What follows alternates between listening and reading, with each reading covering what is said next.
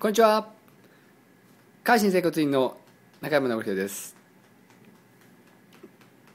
梅雨が明けてね、晴れ間が続くと、夏休みに入って海や山へねお出かけする方も多いんじゃないでしょうか。今日はですね、よく歩けるように膝の負担をね軽減する体操をご紹介します。まず足を前に伸ばして座り、手を伸ばしてつま先を使います。なるべく腰を伸ばすようにします。これができない場合はね、足首より少し上を掴んでも大丈夫ですので、楽な姿勢でやってくださいね。で、つま先に手を添えたままかかと突き出すように前へ伸ばしながら腰を小さく前後に動かします。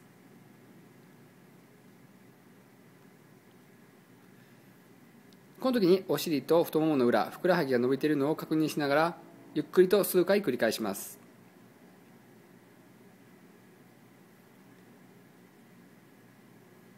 これはですね、膝へ負担のかかる、お尻と太ももの裏、ふくらはぎの筋肉の緊張を和らげてですね、膝への負担を軽減します。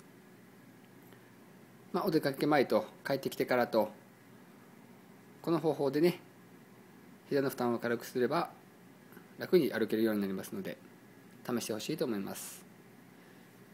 それでは再来週またお会いしましょう。さよなら。